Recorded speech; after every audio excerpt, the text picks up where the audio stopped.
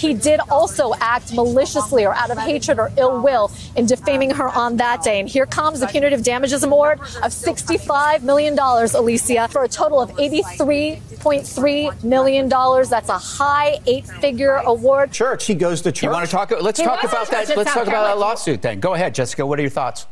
My thoughts are that you shouldn't sexually assault people and then you shouldn't defame them. Damn! Yeah, she's got a point. It means it's not a guilty verdict. Yeah.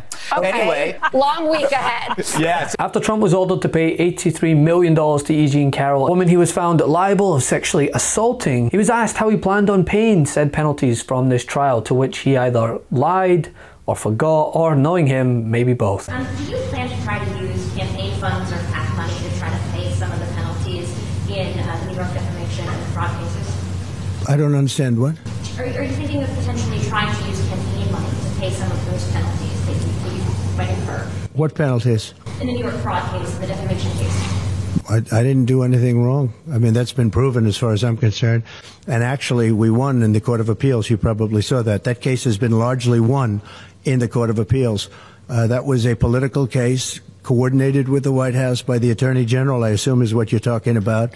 And we won that case largely in the Court of Appeals. That's a ridiculous case. Despite confusing Nikki Haley with Nancy Pelosi, if you remember, when he was asked about E. Jean Carroll, he said, "She's not my type," only to then confuse her seconds later with one of his ex-wives. And after repeatedly saying E. Jean Carroll is not his type, the moment he was shown this photo of Carroll, she's on the left there from years ago, asked who it was, Trump in the deposition says it's Marla. Marla Maples is his second wife. You have in front of you a black and white photograph that we've marked as DJT23. When asked to identify the woman in the picture, Trump mistakes Carroll for his ex-wife, Marla Maples. It's Marla.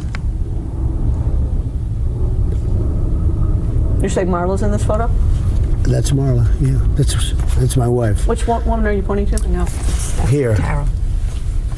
Oh, the person you just pointed to was E. Jean. On Fox News The 5, the topic came up, which, as expected, allowed for some back and forth. And by back and forth, I mean 4 out of the 5 hosts doing everything possible to avoid talking about the fact that their Republican frontrunner, with a recent court ruling, has been ordered to pay $83 million for defamation verdict, $25 million for fraud judgment, $5 million for sexual assault verdict, $1.6 million for tax fraud. And, of course, the other host, Liberal voice Jessica Tarlov, reminding them about all this. Because this is not the re-election strategy of a winning campaign. This smacks of desperation, and the fact that he's clinging to Taylor Swift, who he couldn't even pick out of a lineup without Jill going like this. That's Taylor.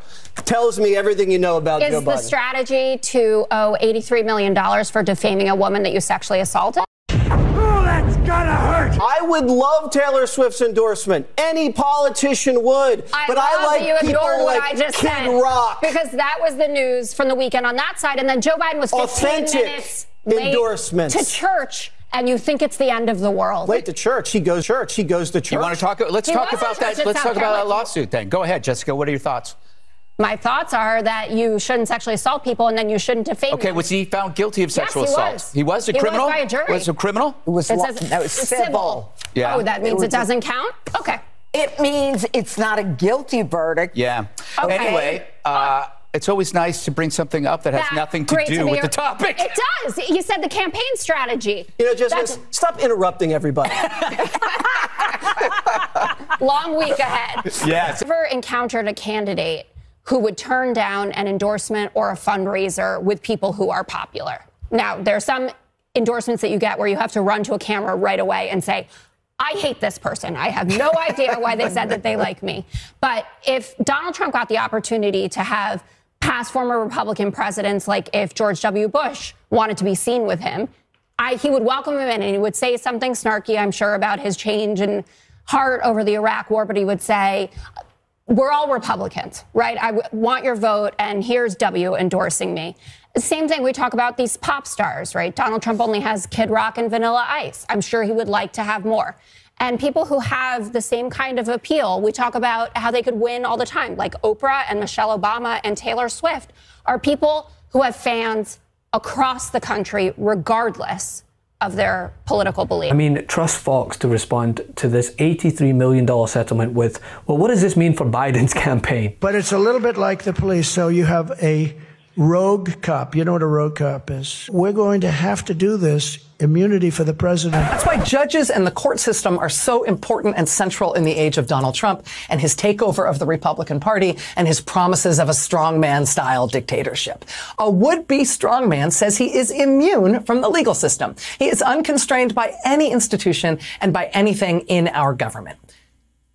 E. Jean Carroll is the one who called that question. And there he was, and he was nothing. It's next level deflection, right? Up there with attributing the current record-breaking stock market as a victory for Trump because, yeah, people are just excited about him possibly getting back in office. They say the stock market will boom if I'm elected.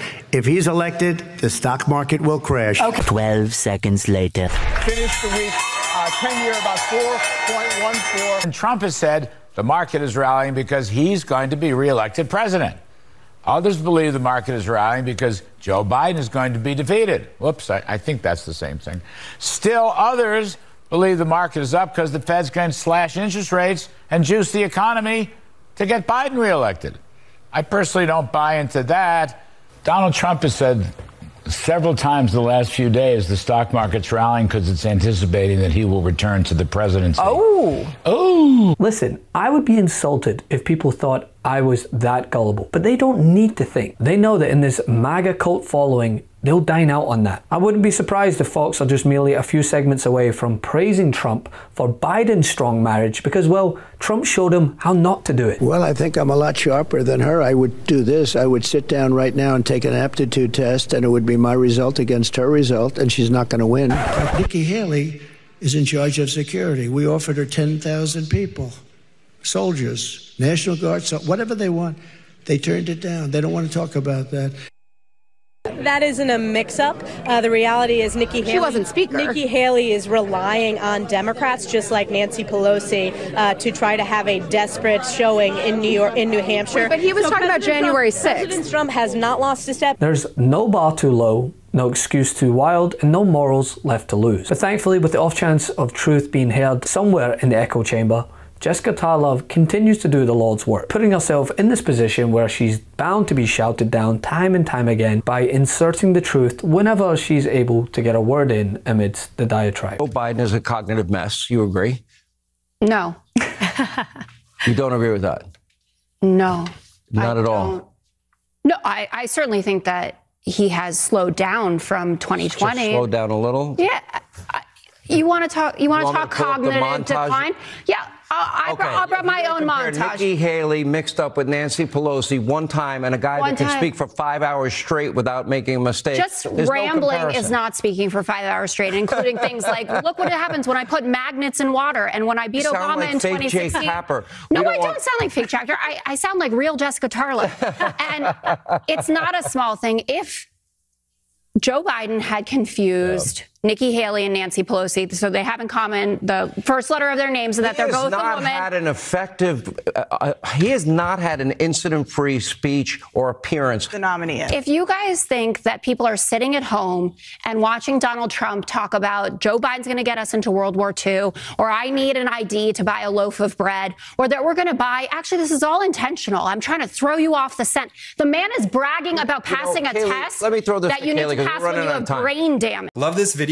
Make sure you stay up to date on the latest breaking news and all things Meidas by signing up to the MeidasTouch newsletter at MeidasTouch.com/newsletter.